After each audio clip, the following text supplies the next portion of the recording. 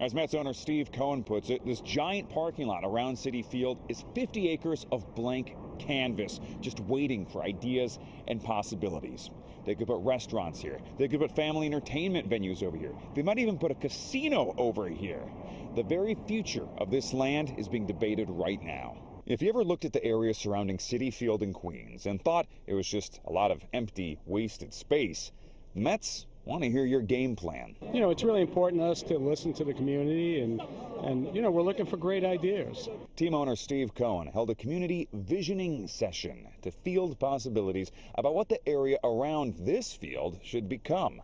Dozens of the surrounding Queens community came to share their thoughts. He's really asking the community what we need, what our needs are. And things that create excitement for the community, for East Elmhurst, for people to come over and to get active. We need more community space and ways to serve our kids who need constructive things to do after school.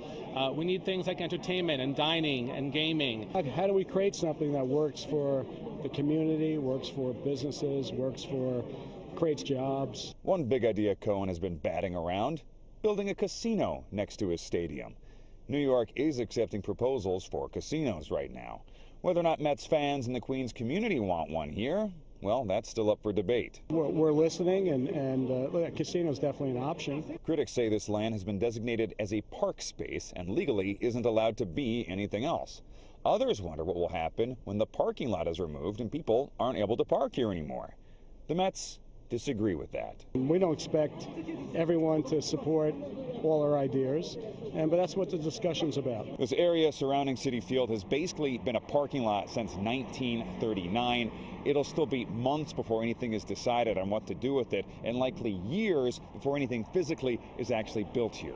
Still, this is a very important story for Mets fans and Queens residents to follow in the coming days, months, and years ahead.